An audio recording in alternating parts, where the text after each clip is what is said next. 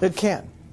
I did it a number of years ago in reducing workman's comp, and but the way it works, if you have items that you can measure that are very quantifiable, and there's no question between the employer or the manager that's doing the evaluating and the employee who's possibly going to get compensated for meeting certain performance standards. Workman's comp was very easy.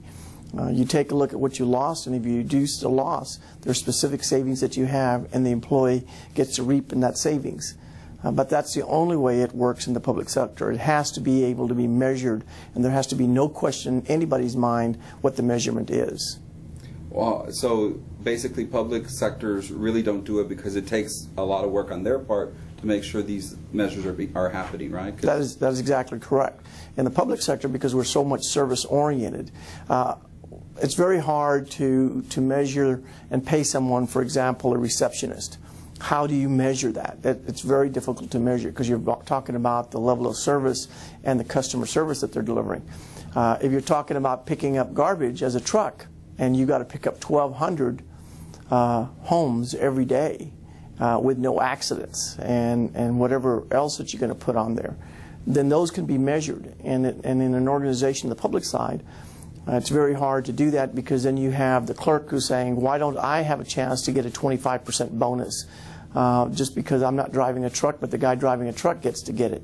And because everyone knows what everybody makes in the public sector, it makes it very difficult, and it causes a morale problem at times. When you did it, what city did you do it? I did it in Harlingen, and we did it for workman's comp for everybody. So the larger the workman's comp fee that you paid, the greater amount of return you could get. But you could also tie it back to, for example, the police department. At the time, we were able to do it because we didn't have civil service at the time. But you could do it because even the secretaries were involved in trying to tell the police officers, you know, drive carefully, be careful, because from their standpoint, if they did well, then they had a chance to benefit from their savings. And did you see a change? There was a drastic change. We had about a 44% drop in injuries that year. Why does it happen much easier in the private sector? Is it because things can be measured? That's exactly right. If you're in manufacturing, you see it in manufacturing a lot. You see it in sales a lot.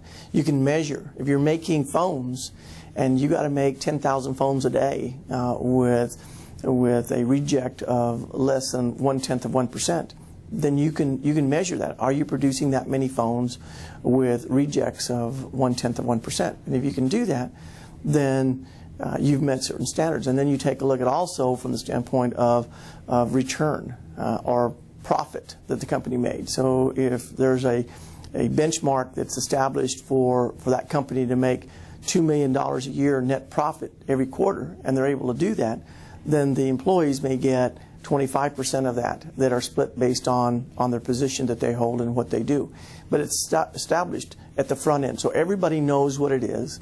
It's very measurable, and there's no question about, well, I'm giving it to my friend, and because he's my friend and we go fishing together, and I'm going to give him a little bit more. Once you start doing that, then you have problems, and you have really in the area of morale.